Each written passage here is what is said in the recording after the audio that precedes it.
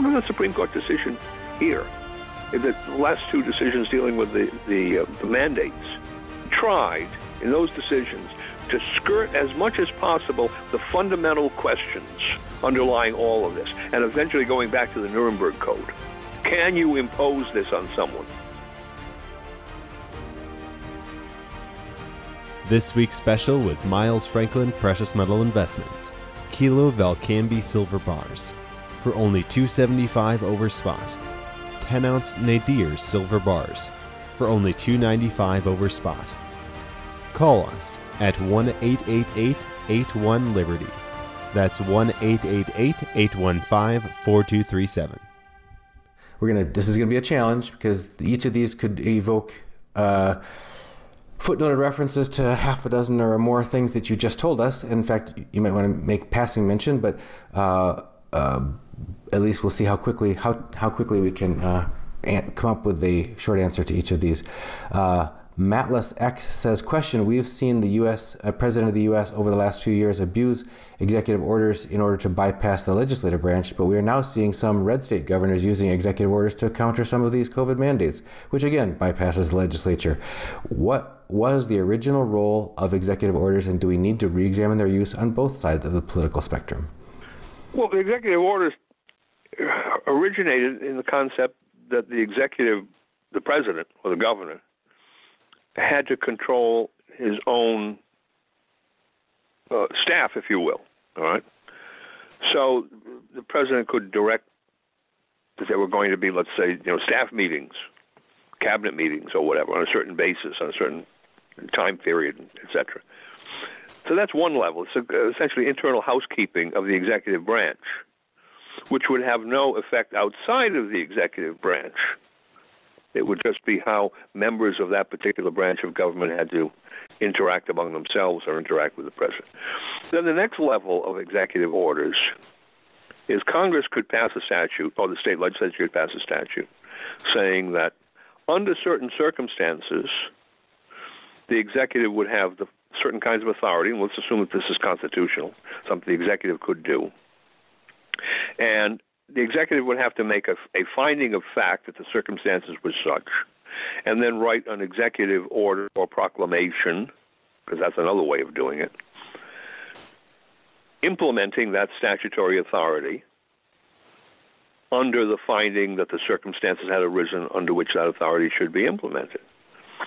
And you would say, well, that's legitimate. If all these steps in the process were constitutional, Congress has the power to do this. Congress has the power to give the executive branch the authority to execute that particular law under certain circumstances. Then the executive order would simply be a fulfillment of that scheme that Congress had created so as to put that particular statute into effect. What's happened now in many instances, the executive orders are what I would call fantastic in the sense that they don't really tie themselves to specific language in a statute. They're kind of invented to expand the authority of the executive branch president or the governor.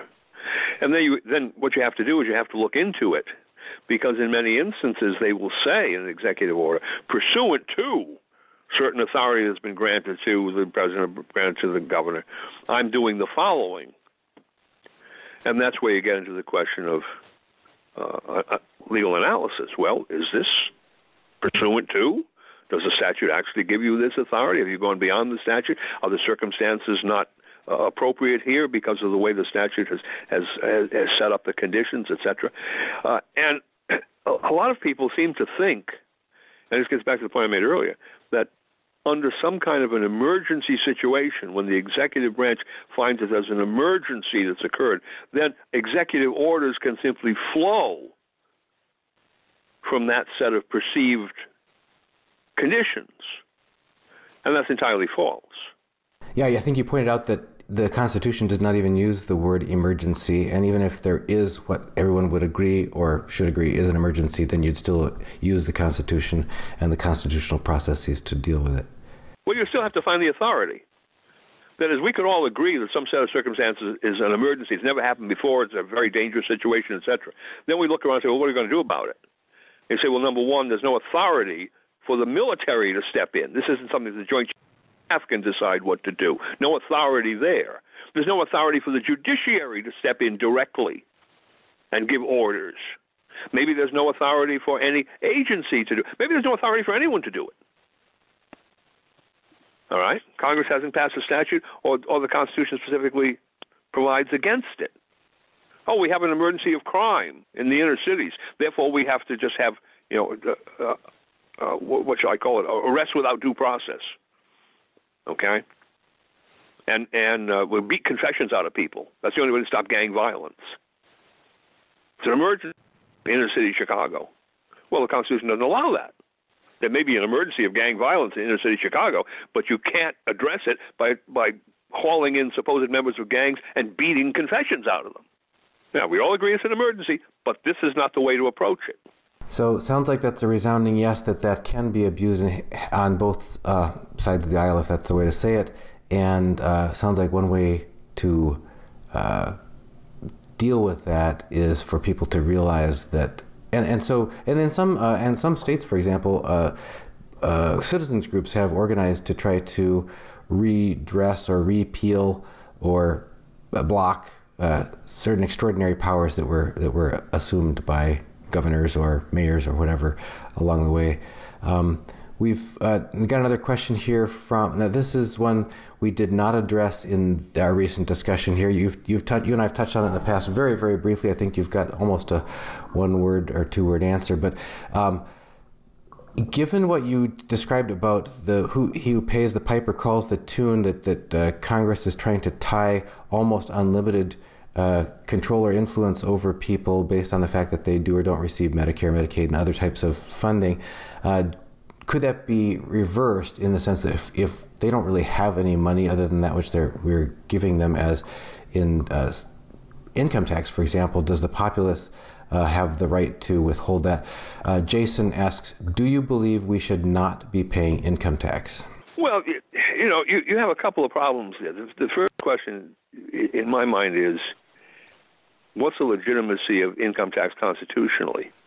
And that raises all sorts of complicated questions, going back to the 16th Amendment interpretation, 16th Amendment even before. Right?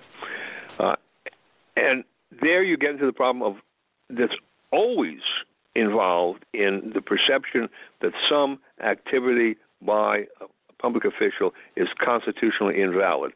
What do you do in response to that when they're attempting to impose that requirement on you? And the short answer, the income tax situation, the short answer in my mind has always been, if you consider it to be invalid, and there are a number of grounds on which some part of the income tax code could be invalid, besides constitutional grounds, then the clearest way to do it is to, as they say, pay the tax under protest, file for a refund, go for a refund in the court, and have it addressed by the court system. And I think if they had enough of those cases coming up, we would see some kind of, how shall I put it, reform maybe isn't the word, but amelioration of the situation. But anybody who simply says, I'm going to, in any area, I'm going to defy an official's imposition on me of some particular quote-unquote law, statute, let's call it, on the basis that that imposition is either unlawful under the statute or unconstitutional, the statute's unconstitutional, then he has to take essentially the consequences, legal consequences of it. You're stuck with that. I don't know any way around it. Within the system. The system has to be challenged essentially on its own terms. Or the official has to be challenged on the terms on which he's supposedly operating, which is he has taken an oath to support the Constitution of the United States or the state, or both, typically, or both if he's a state official. And if he violates that oath, then he becomes subject, or his actions become subject to judicial challenge. And as you just said a moment ago, Dunnigan, there are people that are going proactively to seek to have claimed authority on behalf of governors or mayors or whatever, rescinded or declared invalid, and of course rescinded by the legislature. Go to the legislature and ask the legislature to pass a statute preventing this, or go to the courts and ask the courts to declare that that exercise of authority is invalid under the Constitution or perhaps under some other statute. And that's the mechanism that we have. Now, again, we come into this problem. If that system doesn't work, if that system consistently fails and drives our society further and further into the assertion of unconstitutional authority by rogue public officials, then what happens? Well, at some stage way down the road, and I'm not one to predict exactly when that happens, you run into a Declaration of Independence situation. That's what the colonists said. We've tried everything we could do. You read the Declaration. We tried everything we could do. We went to the king. We petitioned the king. We went to Parliament. We even went to our British brethren, as they say, the average Englishman, and said, look, wait a minute. You're imposing things on us which are beyond the authority of Parliament. Please correct that. And as they say, all of these petitions were met with further grievances. And then what happened? Well, it's at some stage down the road, if the system becomes so arthritic, if you will, the joints no longer function, then you run into a Declaration of Independence set of circumstances. I don't think we're there now. I think we're, because there are so many elements here that are obviously antagonistic towards the country moving further and further in that unconstitutional direction. I would say it's, if the Biden regime is only 33% approved by the country, well, what does that tell you? 50-something% of the country, more than half of the country, is against what they're doing. Well, in a sense, that's a good sign, because a lot of what they're doing, the Democratic Party is doing, is clearly beyond the Constitution. So we're still in that pre-declaration situation. We're still exhausting all those avenues. Malice X asks, is it time for us to come to terms with the idea that the Republic is lost, the Constitution has been diluted too far beyond repair, and maybe we need to start over? No, because I don't know how you start. Personally, I don't know exactly how you start over. All right? In the Declaration of Independence situation, they started over, in the truest sense. They separated themselves from Great Britain and set up their own constitutional structure, first in each one of the independent states, then through the Articles of Confederation, then through the actual Constitution, Bill of Rights, and everything that's followed from that. Okay. And then obviously that took a long period of time, and it was a consequence of a highly destructive war of independence, right? I mean, the British didn't accede to that. They tried to suppress it. So are we at that point? I would say no, because we still have the institutional structure. Now, the problem is that certain of those institutions are, I wouldn't call them moribund, but they're getting to that point. Look at the Supreme Court decision here, the last two decisions dealing with the mandates. Okay? We tried, in those decisions, to skirt as much as possible the fundamental questions underlying all of this, and eventually going back to the Nuremberg Code. Right? Can you impose this on someone? Whether it's through OSHA, whether it's through regulations tied to funding, whether it's through a direct congressional statute or perhaps some state statute or whatever, can you do that? Well, this is kind of typical of the court system. They try as much as possible to decide a case on as narrow a basis as they can so they don't tie themselves down too much. Now, so we look at that and say, okay, that's the way the system has worked, and unfortunately it's driving us in the wrong direction, because at some point they're going to have to face this much bigger problem. Face it now. So I say that the person who asked this question, I think he's looking at that and saying, oh yeah, if you kind of prognosticate here, the way this is going, the way these institutions are tending, yeah, we're at the end of the tether. They're not going to solve our problems. The court system is not going to solve our problems. The legislature's not going to. And all I can say is I don't know that that's true. Right? I don't know we reached the position where you can say it's fundamentally untrue, because we see in some of the states, I think Florida might be an example, we're seeing a kind of the application of the 10th Amendment concept, that the states have certain powers of their own, which are not subject to control from Congress, and they can follow a different direction. So there's an avenue that's opening up, and let's see what happens there. I think this whole vaccine mandate is going to be one of the major areas that tell us what the final result is going to be. You mentioned earlier in our previous talk about the importance of getting organized in broader movements because splinter groups who petition for redress of wrongs are more easily ignored.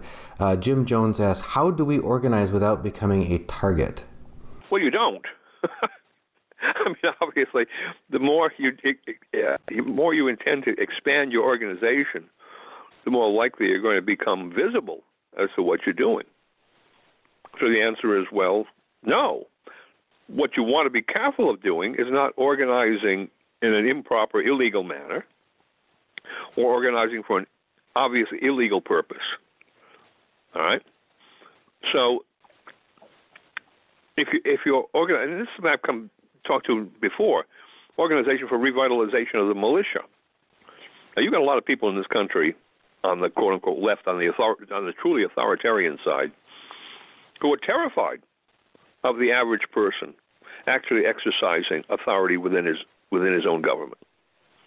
That's why they don't like the militia concept, because if you understand what the militia is constitutionally, you understand that it's the ultimate institution of popular sovereignty. So if you want to, as I'd like to say, revitalize the militia, you don't go about doing that by forming private groups that call themselves militia. You might form private study groups that would prepare legislation, put that in petitions to people in the executive branch, people in the legislative branch of government, so that the statutory law of the various states would be amended in order to give you the results you want. Oh, and then, of course, you'll be criticized. I mean, the media left-wing media will criticize you, and various political figures will criticize you, and celebrities, goofy celebrities will criticize you, and so forth and so on. That's simply because you're going against the grain, their grain. But that's what I would never worry about being, quote-unquote, targeted, because there's no way in the long run that you can petition for redress of grievances without coming into the open. They say, this is what we want you to do. And as the First Amendment says, you have a right to assemble for that purpose. Well, what is that assembly? Form a group. Sit down and talk about it.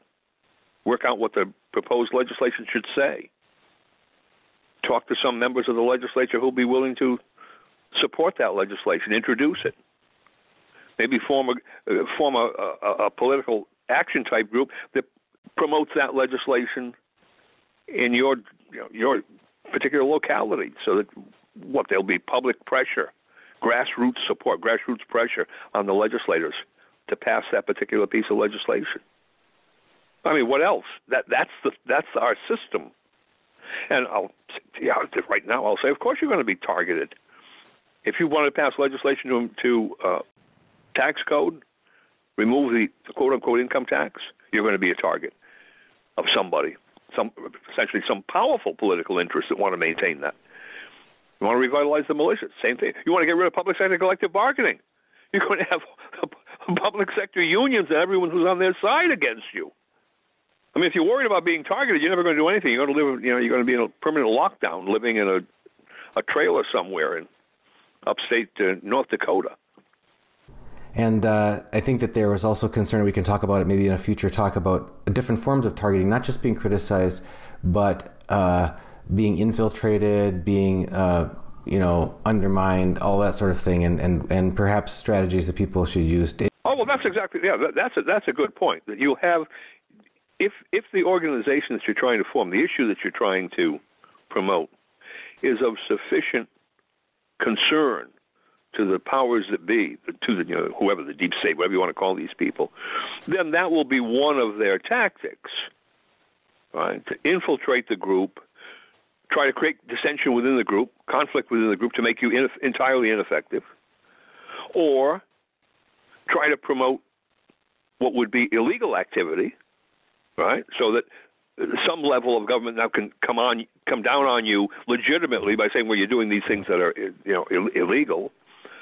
Or to get your group to take positions that are, in a sense, in some other way, antithetical to the public interest, right? So, they infiltrate the group in such a way as to get leaders to make racist comments or whatever, this type of thing. And then you can attack the whole group, say, well, look at the racists, the guys over here and what they're saying, and this results in public losing any confidence in what you're doing. So there are a number of different ways. And that just brings you back to, you've got to keep an eye on the ball. What is it you're trying to do? How are you trying to do this through legitimate means? And everything else becomes extraneous and irrelevant. You don't get involved in it.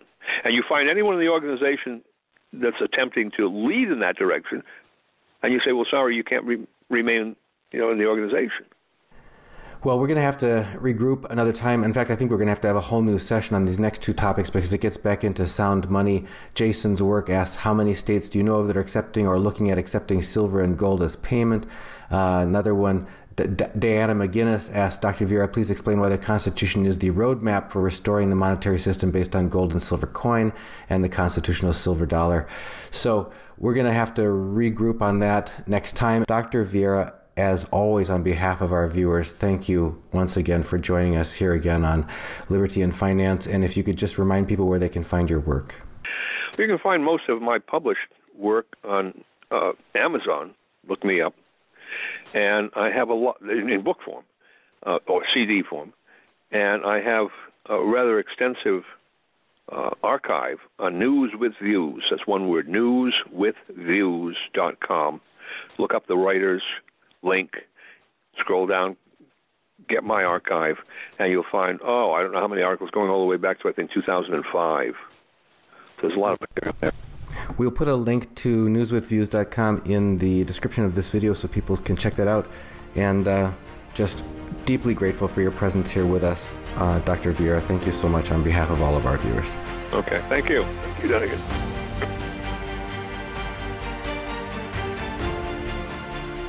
This is Dunnigan Kaiser, founder of Liberty and Finance. I'm now a licensed gold and silver broker for Miles Franklin. Call me directly for the physical gold and silver that you need at the best price with personalized private service from one of the oldest and best companies in the business. 31 years strong, A+ rated by the Better Business Bureau, 0 complaints, licensed and bonded. For physical delivery, vault storage, or precious metals IRAs, excellent prices, privacy, and confidentiality. Pay by check, money order, ACH, bank wire, or Bitcoin. Satisfaction guaranteed. For fastest service, just call 1-888-81-LIBERTY. That's 888-81-LIBERTY. And either I or one of my sons and fellow brokers will call you back as soon as we can and understand your needs.